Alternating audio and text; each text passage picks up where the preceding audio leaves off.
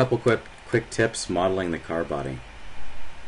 First, I start off with a form. I'm going to do a plane, grab the bottom here, do a 2x2 plane, 2x2, say OK. And then I want to do symmetry, mirror, internal. So left side, same as the right side. You'll have your car wheels, of course, to model around. I'm going to do this without that, just to keep it simple. So what you do is you can double click to grab an edge, right click and say edit form, and you hold Alt, the Alt key on the keyboard, while you grab either these white boxes or the arrows, and that will add to it. Okay, so drag that down, and then to add a little more detail around the corner, I hold Alt and I drag this back. You can see I drag it back. Starts to make the nose of the car there. And then this part takes some planning. I have to plan the wheel. So if I want the top of the wheel to be this or this, I have to decide ahead of time. I'm going to have the top of the wheel be this one. So I'm going to grab this guy. I'm going to drag this and this down by holding Alt one time. That's the top of the wheel. And I hold Alt to grab the front of the wheel and drag this down. You can see it starts to create this wheel opening for me. And I can see I've created a hole there. Now I don't want to go and mess this up by filling that in with a weird sided face. What I want to do instead is say modify weld vertices. I'm going to weld these two and then weld these two. Beautiful. Now I've turned the corner and I've got all of these four-sided face, four-sided face. They're all four-sided. As much as you can, you want to stick to that. Keep your model simple. Alright, now I can continue and grab a couple of these faces. I can decide if I want to grab the top one or just this one. Edit form. And hold Alt, pull this out, and I'm starting to create the side of the car. I can grab this one, hold Alt, drag that down.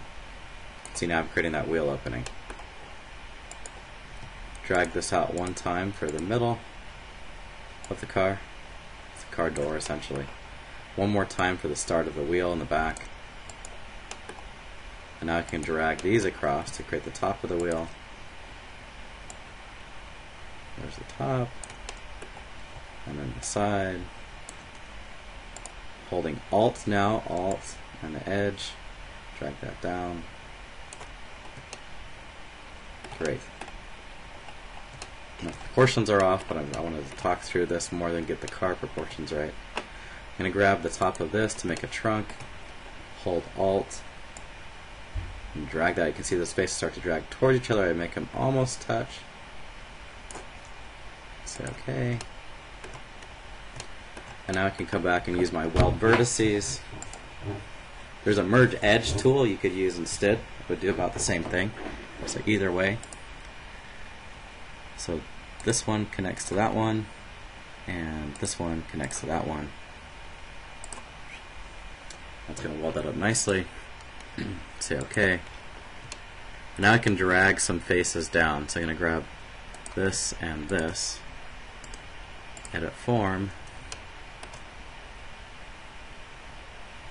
holding Alt, and drag this down one time, two times. I'm trying to match the faces here, and three times drag it down. Now I need to finish this up by saying modify weld vertices, and so these two come together, this one and this one, and then this one and that one. Cool. And because I have mirror turned on, it's all together as a car body. Say OK, and that's how you model the basic car body. From here, this part takes some feeling. You got to come in, edit these. Less is more, so you don't want to overdo it. To get some of the creases though, you have to. So around the wheels, you see on my car, I have a couple steps out. So I say modify. Oops. Modify insert edge. I can insert an edge, or I can, sometimes it's easier to say modify insert point. and you can sketch around.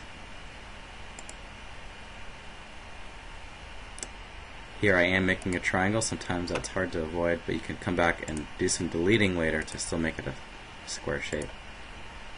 Say OK. And you can start to create some extra edges. If I want to, I can delete out some of these lines so I still have some more squares. It'll still work.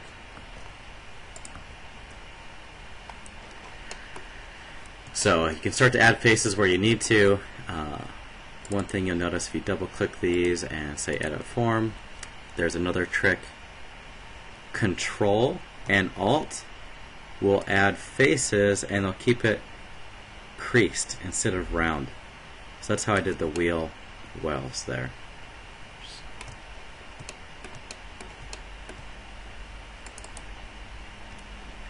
Control and Alt, and you can do creased edges. That's how I also created the inside here. So I did Control and Alt, and I can scale this in.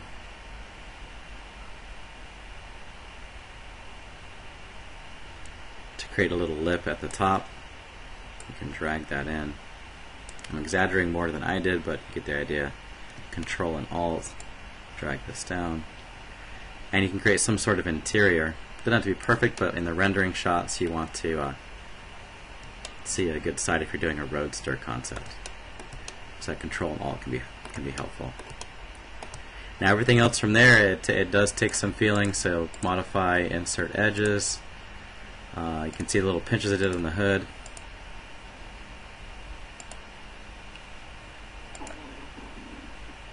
I had to add a couple lines in here, and so I modify, insert edge. To get the really tight pinch, it actually takes 3 lines.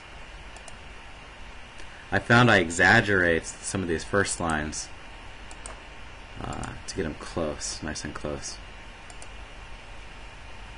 So now I can grab this guy. I've got the mirror turned on always, so I only have to do one side at a time. If I drag it up, I start to pinch. That's how I pinch that nose on my car.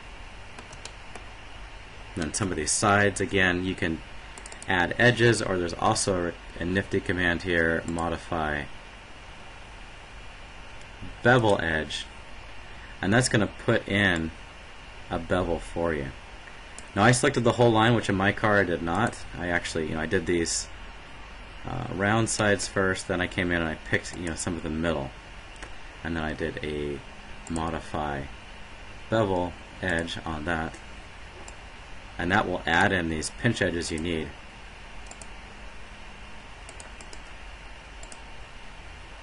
You can pull these in or out to start to manipulate the body very specifically.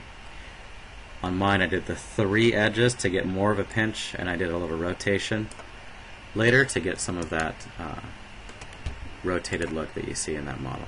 So if I pull this out, it's going to make a little shelf. See that there? Because it leaves this one in the back and it pulls this one out. And if you want to look at your handiwork, you can go back and forth, visual style, turn the shaded so you can see what you're actually starting to sculpt. Now, do all these details I'm showing you now so you see the trick, but do that after you've got things like the curvature and the proportions nailed down. Only add complexity when the first step, the wheels and all the proportions are done. Otherwise, you'll get into a big tangled mess before you know it.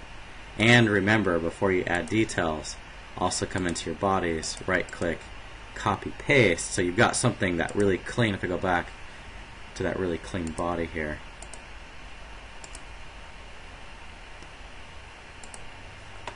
undo a couple steps.